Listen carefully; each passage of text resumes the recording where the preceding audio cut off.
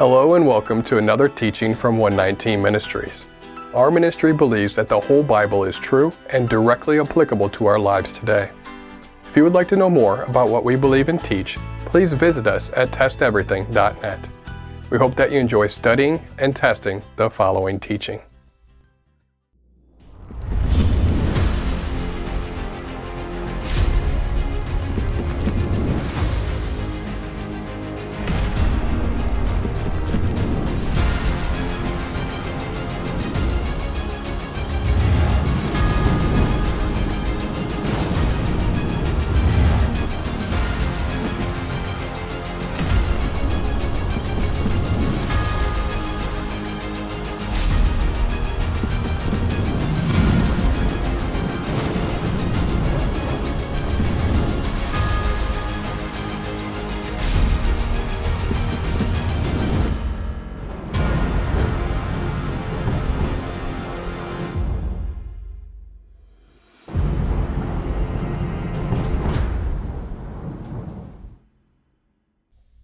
Some hold to the idea that the existence of life is random and without divine purpose. Think about that for a moment. That is a disturbing idea. If the life we live now is all there is, then there could be nothing more depressing. It encompasses the idea that you and everyone else exist now only for the purpose of someday not existing, a random blip of momentary consciousness. The final end of everything we do culminates to a big nothing. Yes, people live on after us, but what is their final fate? They also become nothing. Everything is then nothing. Solomon, stated to be the wisest man who ever lived, came to a similar conclusion following the abandonment of God's ways. Ecclesiastes chapter 1. I have seen everything that is done under the sun, and behold, all is vanity and a striving after wind. Solomon is stating that without God's eternal purpose for us, life is vanity. It is meaningless, futile, or useless. It is like chasing after the wind. But our very existence and the existence of the world around us compels the logical mind to understand that life is not an accident. We were created with a purpose, and thus life is not a momentary meaningless accident. As Lee Strobel has so eloquently put it, to continue in atheism, I would need to believe that nothing produces everything. Non-life produces life. Randomness produces fine-tuning. Chaos produces information. Unconsciousness produces consciousness. And non-reason produces reason. I simply don't have that much faith. Regardless of perspective, we all understand that the life we live now is in fact a terminal condition. Nobody debates that. Life results in death. But in the biblical faith, we also understand that death is not the end. We were created with a purpose, which is to glorify God as our ultimate authority, worthy of all praise. And if we accept, embrace, and follow that purpose, our life and purpose extends into eternity. In our faith, we have the hope of being saved from death. Titus chapter 3. So that being justified by His grace, we might become heirs according to the hope of eternal life. But what exactly happens after death? For those in the faith, or for those that deny it? What should we expect, and when should we expect it? The goal of this teaching series is to assist those in the biblical faith in achieving better clarity around some age-old questions concerning life after death. Do those in the faith go to heaven? Do others go to a punishment of eternal burning in something called hell? The Bible states that both those in the faith and those not in the faith will be resurrected. Why is there a need for a resurrection after we die? Why are those not in the faith also resurrected back to life? What purpose could that serve? And how does that make sense? What happens at these resurrections? When are these resurrections to occur? What happens after these resurrections? A few different answers have been given to these questions, and different positions are debated among those in the faith. Are we going to solve the debate? For some, yes. For others, perhaps not. While we will be clear as to where we believe we stand on the topic of life after death, We are fully aware that this teaching will not solve the matter for everyone. Our goal is really to exhaustively present the points from each side. While we will present our conclusion, at minimum, we hope that the outcome will be that all will be equipped to make their own decision about what they believe. Please keep in mind that what we present in this series is simply our current understanding. Because of the complexity of this subject, we could someday change our position on the conclusion or any specific point made in the series. Though there will be times that we will present this subject matter with confidence, the presentation of this series is by no means a conclusive final say on the matter. What we mean to say is this: we could be wrong. We intend to systematically proceed through the scriptures to extract every bit of information that could assist us in mapping out the process and nature of life after death. Sometimes these pieces of information appear to contradict, but because there can only be one cohesive answer, we will explain all scriptural data points in such a way that achieves agreement from Genesis to Revelation. It will be an exhausting process, and the length of this teaching series will reflect that. In the first part of this series, we will give an overview of the various conclusions as it relates to this topic. We will spend the rest of this series examining the reasoning that led to such conclusions. Following that, we will then proceed to the beginning, the creation of man, to determine what we are as created beings. This will help us in defining key Hebraic terms that will serve as a template of interpretation going forward. The overview. The Life After Death series will consist of the following parts. Part 1. What are we? Part 2. What is death? Part 3. What is death continued? Part 4. Difficult verses. Part 5. Difficult verses continued. Part 6, the resurrection of the just. Part 7, the resurrection unto judgment. And Part 8, frequently asked questions. We strongly recommend not skipping ahead and encourage the whole series is watched in close proximity. Each part builds to the final conclusions. It may serve best for us to reveal our beliefs or conclusions related to our questions on the front end. We will then spend the rest of this series mapping out how we arrived to such conclusions. We will also discuss reasonable criticisms of our own conclusions and how they might be best addressed. So, here's the big picture. And don't worry, we will review all of the related scripture throughout this series. When we die, we return to dust. Death, or turning to dust, is the consequence of sin, which started with Adam and Eve. To return to something means that we become the same state that we were prior to life. We return to what we were before man was made living. We return to dust, and Yahweh's Spirit in us that gave us life returns back to Him. As dust, we were not self-aware or had a consciousness before man was created. And according to Yahweh, it is to that exact condition that we are told that we return. Dust has no consciousness. Dust is not self-aware. We return to that condition following death. This is true for the believer and the unbeliever alike. Adam and Eve did not exist prior to life, and neither did we. We return back to what we were previously. Nothing, non-life, non-existence.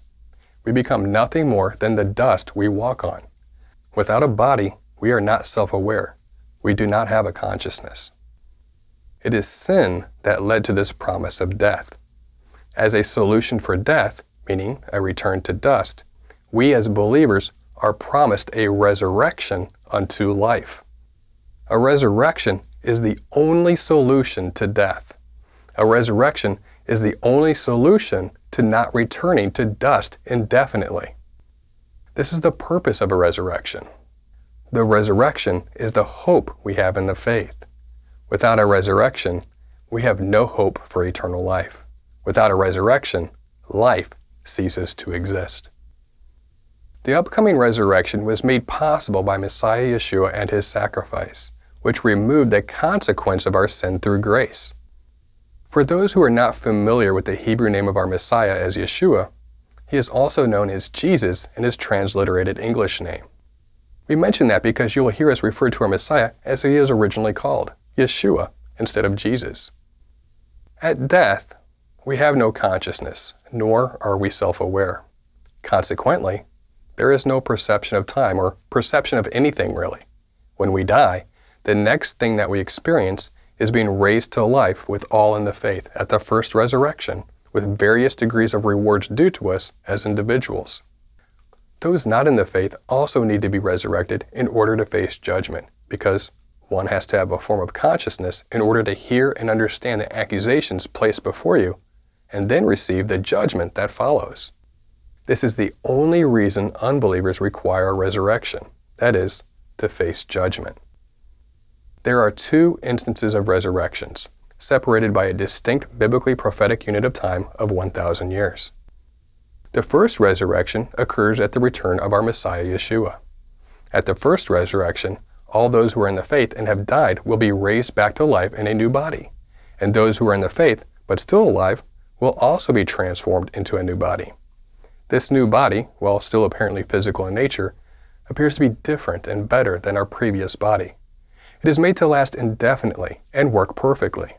In this new body, our nature will be to only want to follow the Torah, God's law, or His will for man.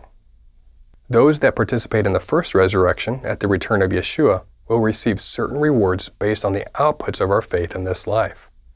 We will then enter the 1,000-year Sabbath rest, in which Yeshua will reign physically on earth. Many of our rewards in this time to come will be designated to those resurrected in the faith based on how well we practice and taught the love-centric Torah in this life. How well did you understand and apply the Torah? How well did you defend it and teach it to others? How did you assist and support the effort for the nations to learn and apply the Torah in the faith? We will then be moved to the promised land in our resurrected bodies. At the time of the first resurrection, there will be some who are not of the faith, yet survived what is known as the Great Tribulation and Yahweh's wrath. While they do not participate in the resurrection, they will consist of the nations. Israel, as the geocentric kingdom of Yahweh on earth, will minister to the world Yahweh's Torah and call on all nations to hear and obey. The light, or Torah, will go forth to all nations. During this time, those that survived the Great Tribulation and wrath and did not participate in the first resurrection because of their lack of faith will begin to enter into the faith. While they still exist in unresurrected bodies or bodies that have not yet been transformed, it appears that the benefits of this 1,000-year period will aid in enabling a longer life, yet death is still possible. At the end of this 1,000-year period, when the second and final resurrection occurs, there will still be two unresurrected groups. Group 1 consists of all those who are not in the faith and have died throughout all of history, as no unbelievers have been resurrected up until this point yet, but now will be. Group 2 consists of all those who came into the faith after the first resurrection, but have also died.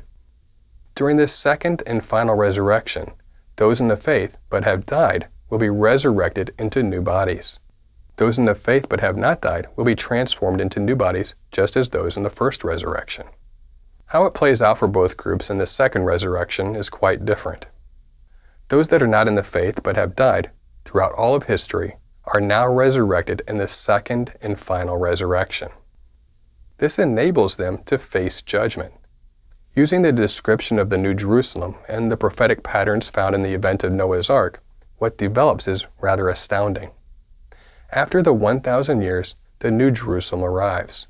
All those who are now in the faith, now having been resurrected, might enter into the New Jerusalem as a type of ark.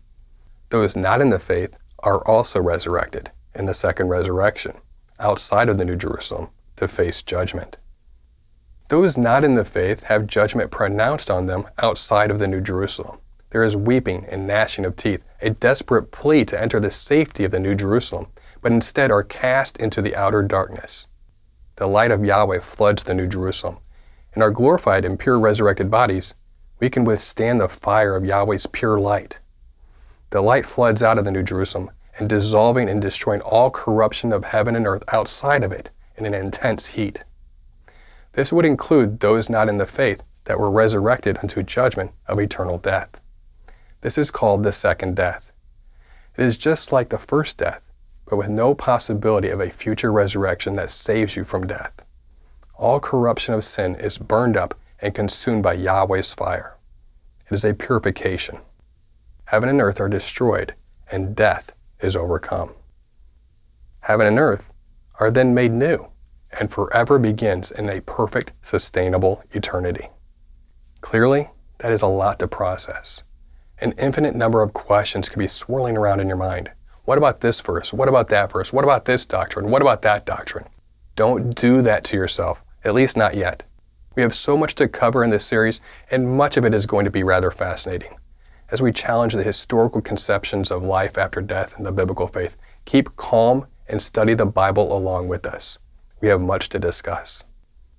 Isaiah the prophet mentions several times that the end is revealed from the beginning.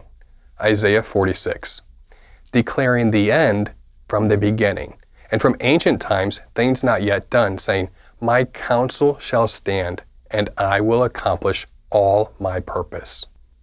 While that understanding contains many profound applications, here is one of them. Death is actually the reversal of creation. Does that make sense?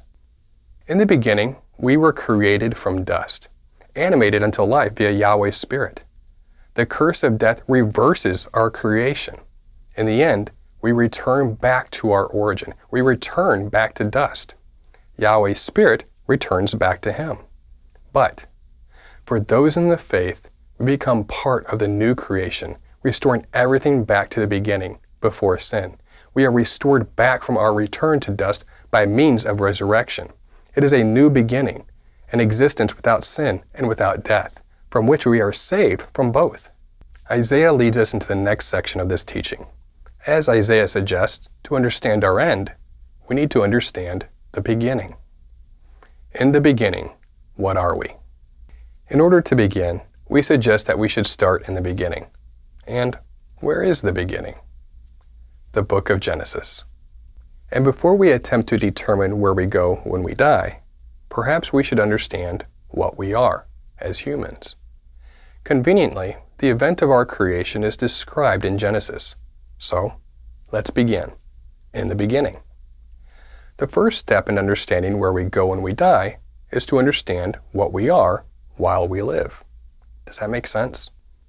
In this process of revealing the nature of life after death, defining terms will be paramount.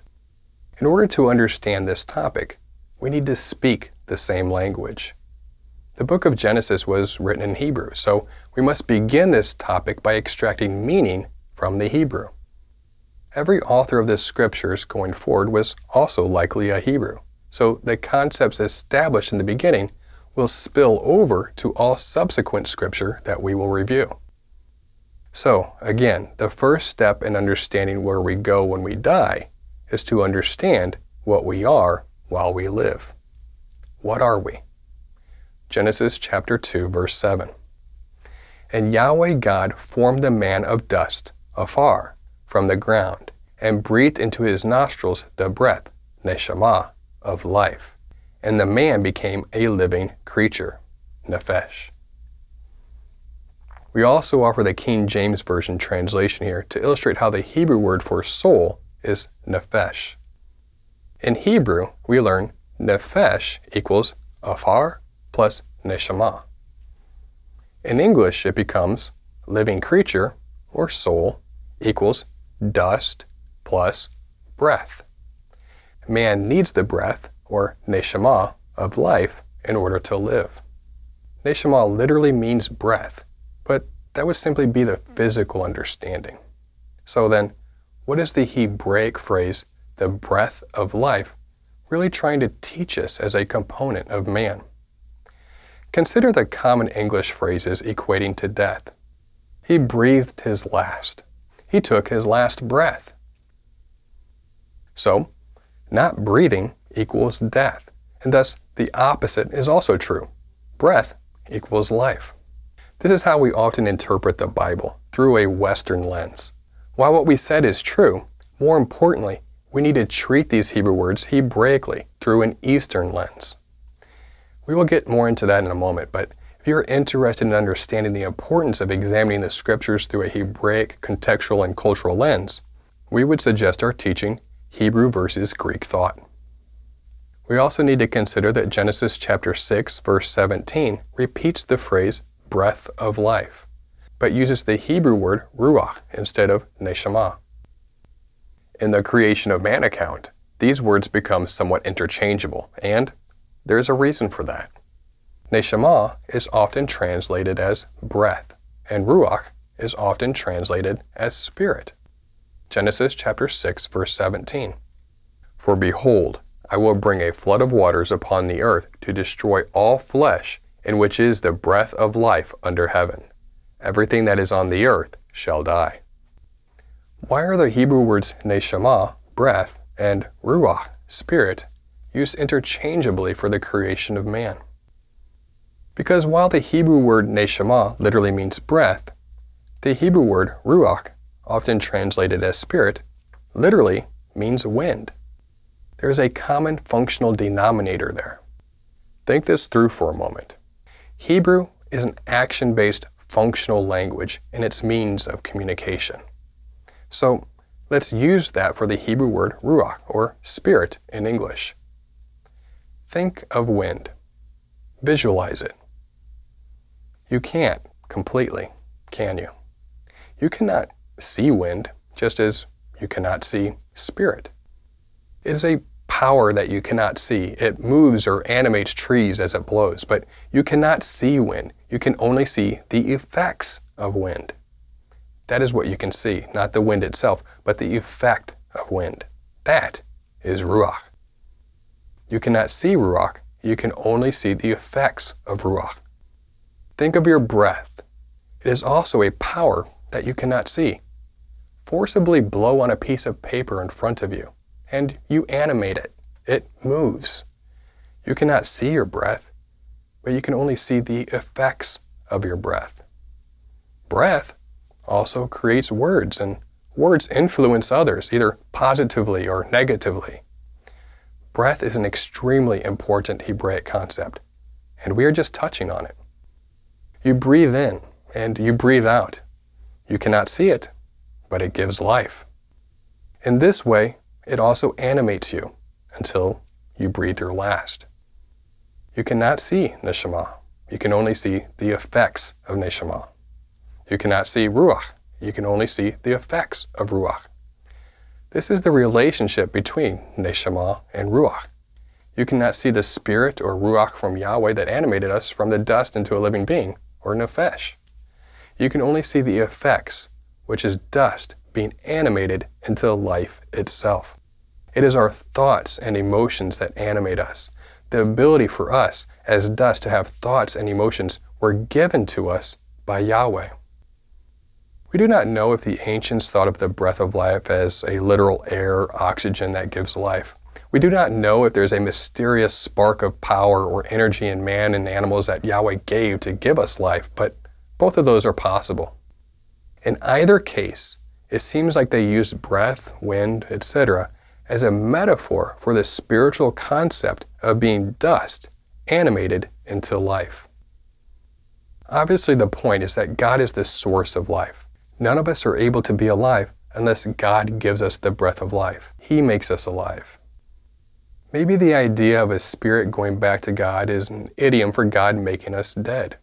Or maybe there really is a mystical life force that God literally gives to every living creature. When it comes to what the biblical authors actually thought, we are not sure. However, these possibilities seem reasonably likely. For the purposes of this teaching, the best we can do is examine what the Scripture teaches us about our ruach, all while not ignoring other possibilities of defining the purpose and function of the breath of life. When we examine our ruach in the Scriptures, at least one component of the breath of life becomes much more clear. Functionally, our ruach acts as our emotional center or temperament. You cannot see our emotional center or temperament. You can only see the effects of a person's emotional center or temperament. It is similar to our attitude. Patterns of our emotional center, temperament, or attitude. It defines our character. It shapes how we live our life. It animates and directs our life. We just know that plants do not have the breath of life, but man and animals do. Also unique to man and animals as compared to plants is the idea of emotion, attitude, temperament, and character. Let's review scripture relating to our ruach, the ruach inside of us. As we go through it, allow it to paint this functional portrait of our ruach. It can be troubled. It can be revived. It can be broken. It can be moved. It can be jealous. It can be a character or personality. It can be a characteristic or temperament. It can be like energy or vitality, a motivating force. It can be vexed. It can be stirred. It can be anguished. It can be rebellious. It can drive us to understand things. Have you ever had an emotional drive to understand the Word of God? It can constrain us. Has emotions such as pride, anger, or jealousy ever been an obstacle for you in understanding the Word of God? It can be crushed. It can be made right, like one's attitude. It can be made willing, like one's attitude. It can faint, like an overwhelming emotion. It is a temper. It can be haughty. It can be relaxed or chill or cool. It can be humble. It can be patient or proud. It can be humble and contrite. We can follow it. We can change it or make it new. It was formed inside of us by Yahweh. We can guard ourselves in it. So let's see if we can understand all of this a little better.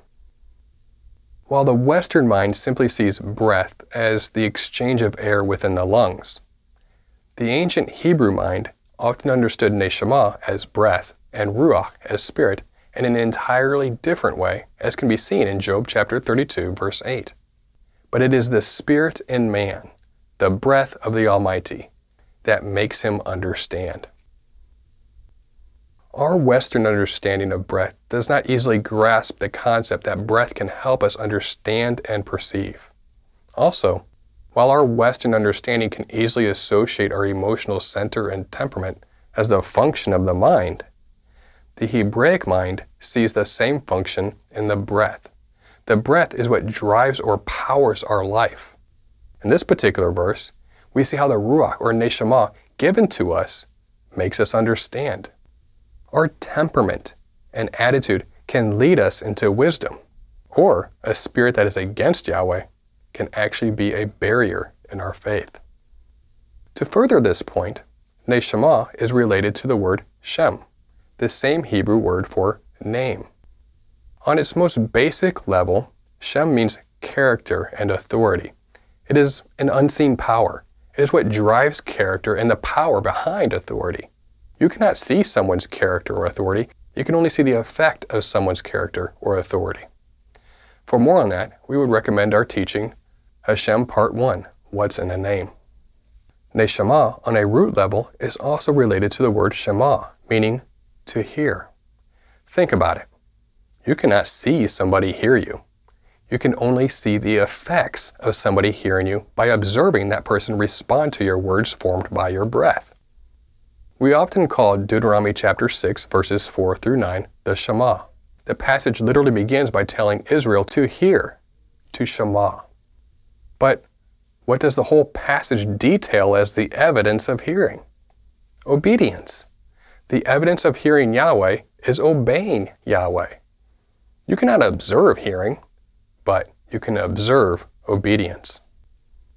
Do you see how this works? Do you see how it all connects?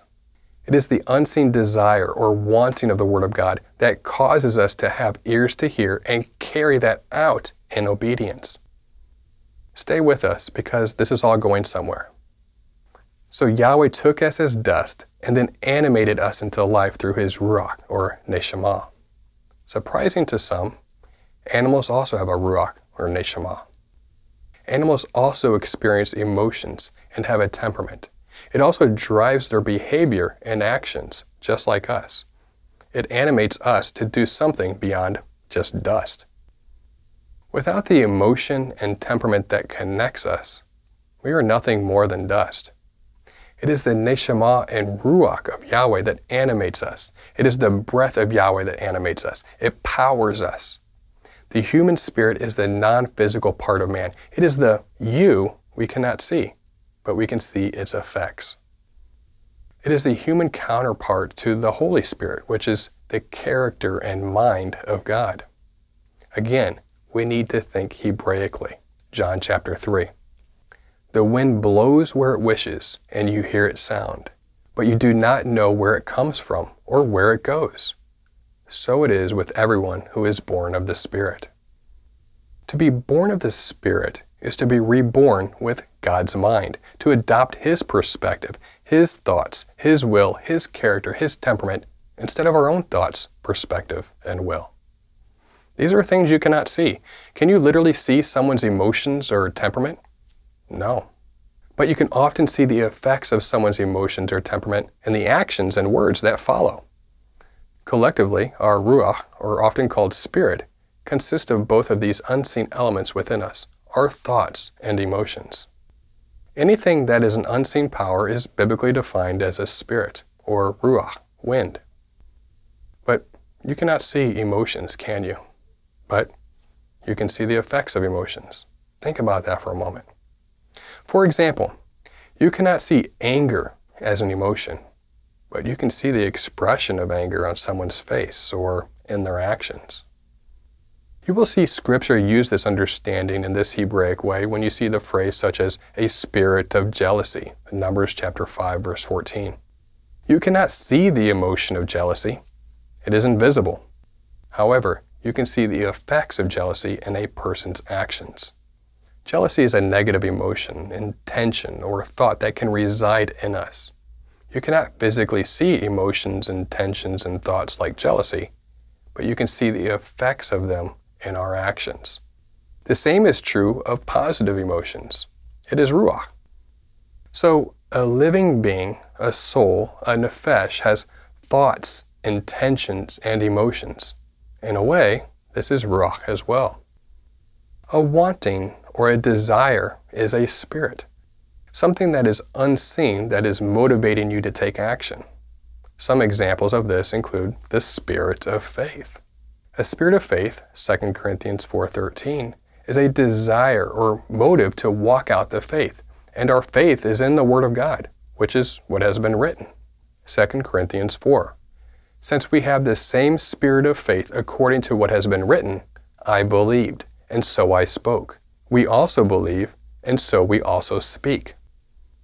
Here, Paul is explaining how this desire inside of us, called believing, is a motivation or desire to act.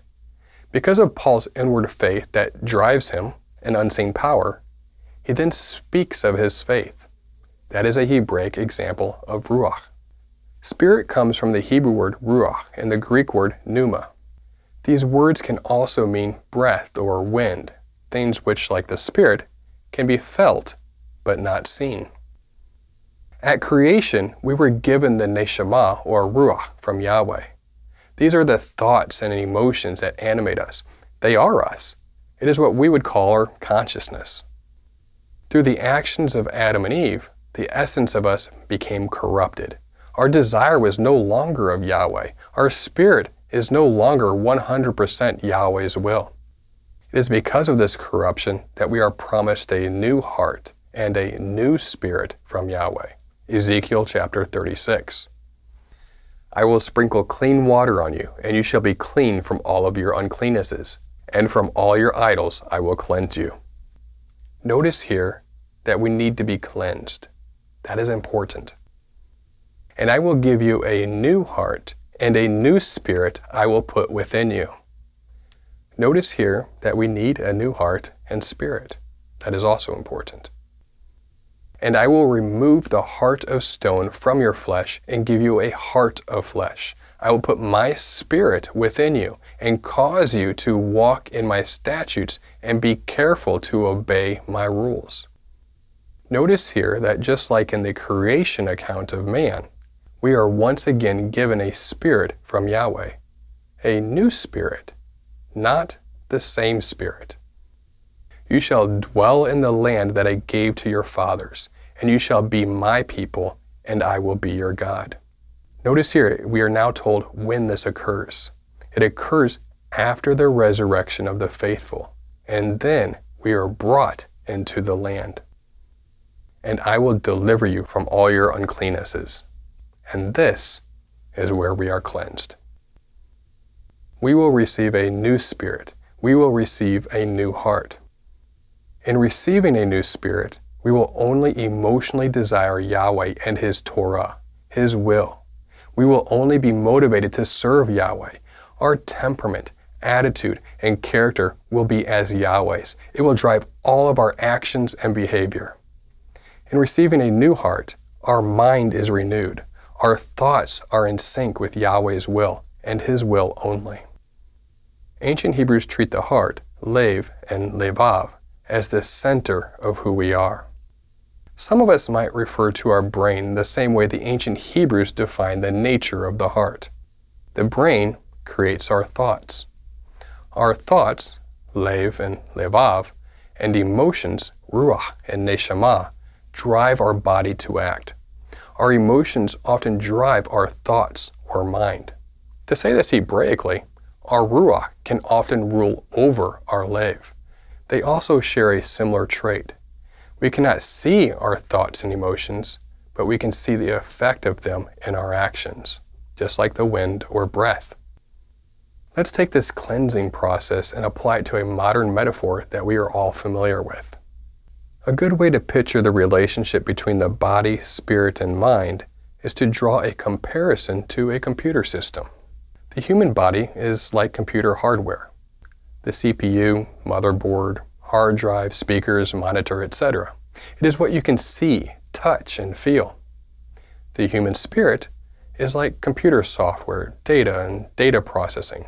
It's like the operating system, the word processing, the spreadsheets, the web browsers, etc. It is the computer code or instructions.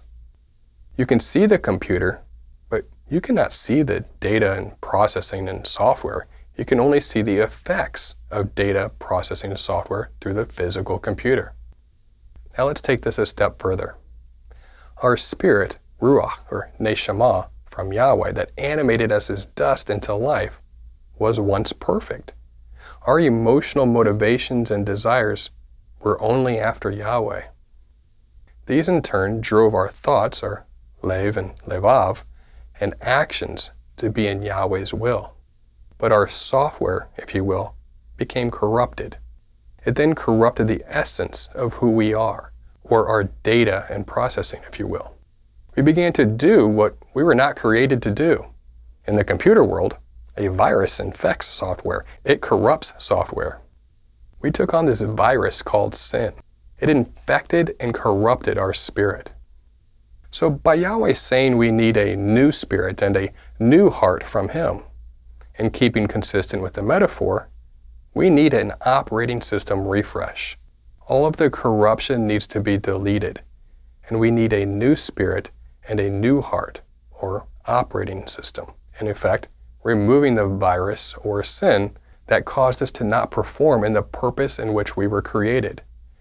And for those who maybe do not know this, our purpose is to glorify and respect Yahweh's authority by doing His will. That is the purpose of man. We need to be cleansed of this virus. We need the corruption removed. We need to be rebooted. We need a resurrection. When we die, our bodies revert back to dust.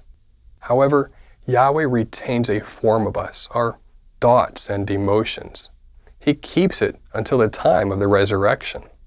It is then cleansed, installed fresh as a new heart and a new spirit into our new body. 1 Corinthians chapter 3, verse 15 hints at some rather important parts of not only this process, but also the bigger picture. If anyone's work is burned up, he will suffer loss, though he himself will be saved, but only as through fire.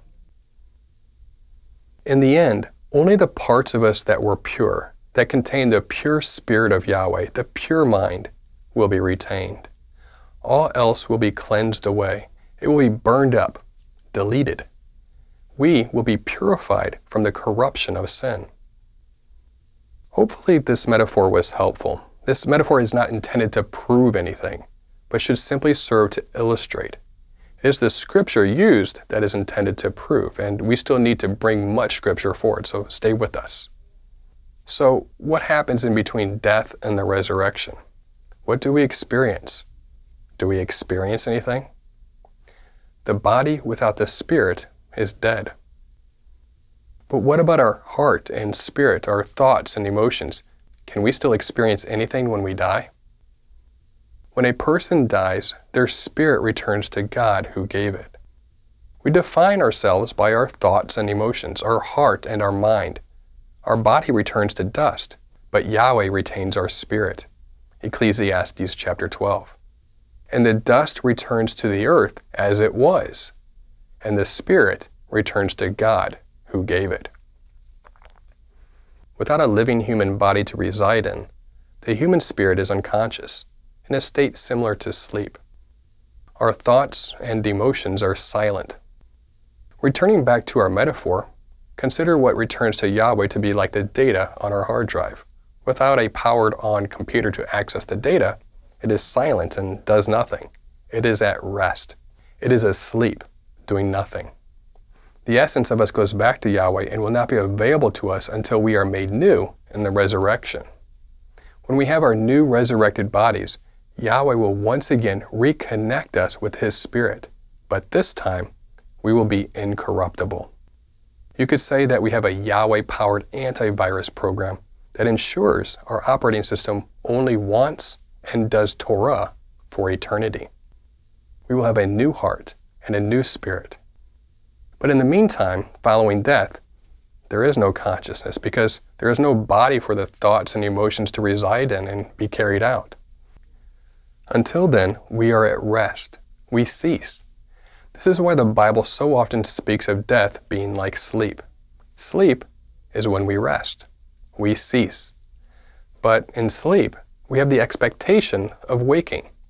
There is a reason for this metaphor specific to waking, in which we'll detail further later. At the time of the resurrection, God sends the spirits of the dead back to inhabit their bodies once again. And in the next section of this teaching series, titled, What is Death?, we will review all related scripture.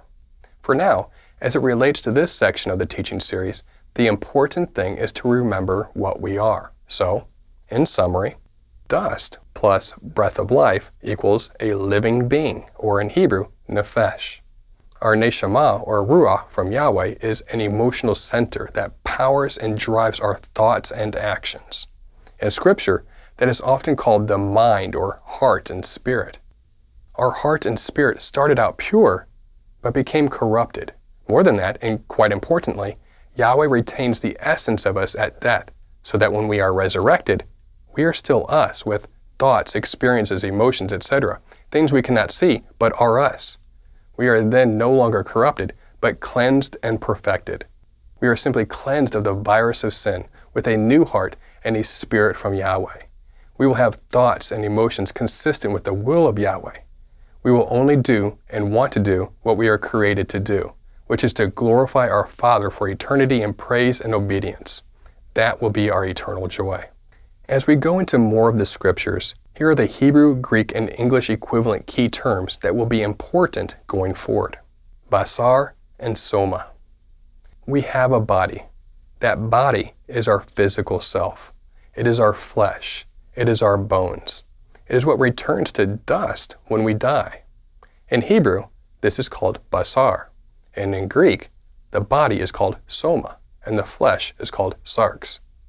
Neshama, ruach, and pneuma. We have a spirit. It is the unseen animating force of our body that consists of our emotional center or temperament. It even drives or powers our thoughts.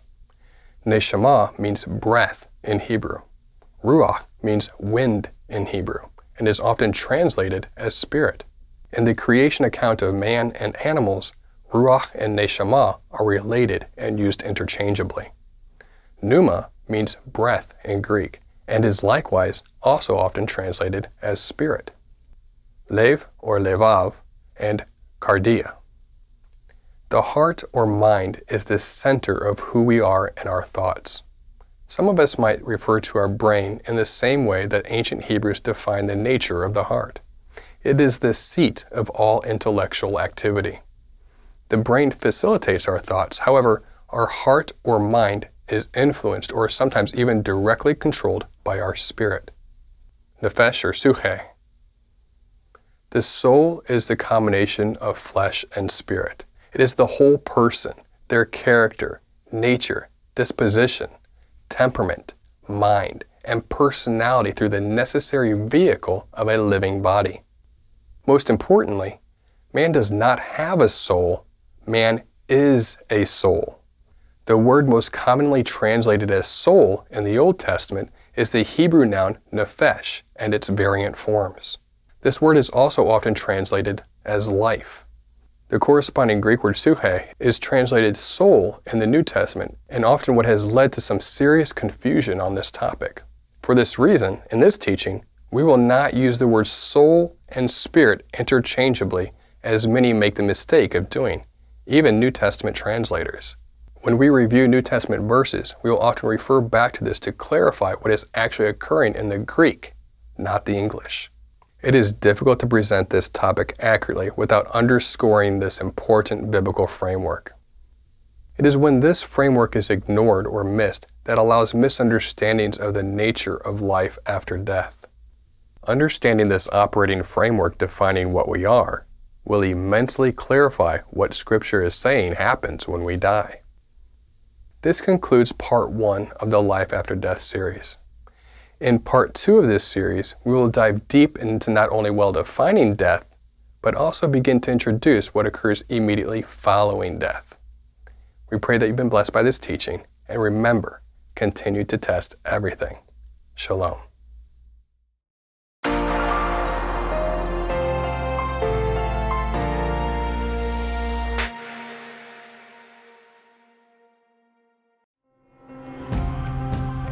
It is because of you, our generous supporters, who make it possible to offer these high-quality teachings completely free of charge. If you feel led to support 119 Ministries so that we can continue this effort, please visit testeverything.net and click on the Support 119 tab. Learn how you can partner with us to take the whole Word of God to the nations.